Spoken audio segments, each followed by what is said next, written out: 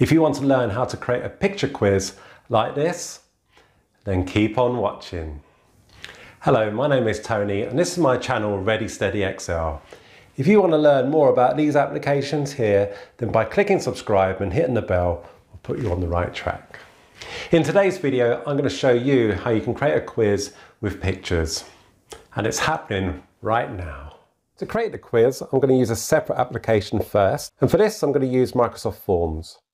Microsoft Forms is available to Microsoft 365 accounts. So this can be school, work, or personal. Although with the personal accounts, some of the settings will be different. To create my quiz, I click New Quiz.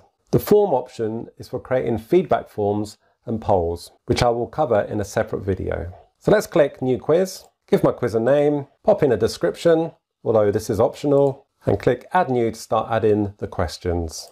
So there's different types of questions that I can add. I've got multiple choice, got text, got rating, got dates. If I click on the drop down, I've got more question types to choose from. For this example, I'm going to go for choice, enter in my question, and to add the picture, I simply click on this icon here. You've also got the option to add videos too. To upload from my drives, I'm going to click Upload, browse to the relevant folder, and I'm going to click on Picture 1, and there's my movie poster. Now all I need to do is put in the answers for the multiple choice. To add another choice, just simply click Add Option.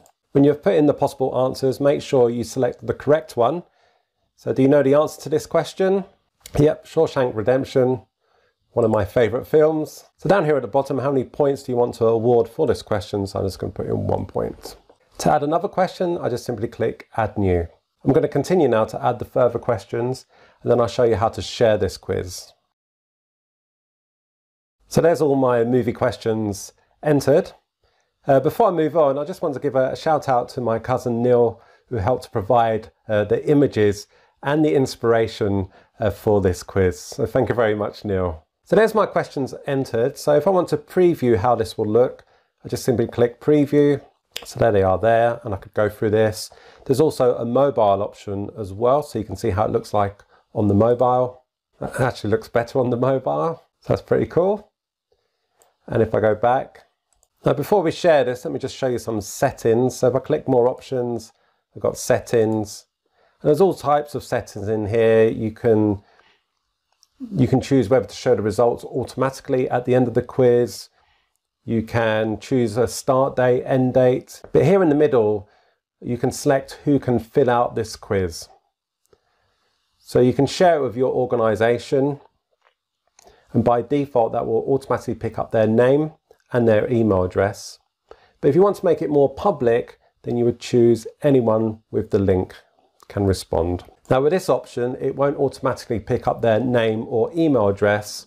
But what you can do is that you can create a question that will pick that information up. And let me show you. So I'll go back to the top, click here, click Add New. This time I'm going to go for text. And I'm going to say enter your name. I'm going to make this a required field, so they have to put their name in. Click Add New. Let's do another text one. And again, that one's required by default because I selected it previously, which is good. Let's preview it. That's how it would look there. So that's how you can capture their name and email address or any other details you'd like to get. Now when it comes to sharing, you simply click Share. And you've got this link which you can copy and paste into an email or into a web page. Now if you want to add it to Teams, you don't need to copy this link. You do something slightly different. So I've got a channel here that I've created earlier called Quiz Team. And I simply click on the plus, choose Forms. I'm going to select an existing form. There's Movie Poster. And I want to collect responses. The other option you've got here is Show Results. So this is if you want to create like a results page, which you would do separately. So I want to collect responses, click Save. So here's my movie quiz. And if I scroll down, you can see all the questions. And then people can submit this at the end.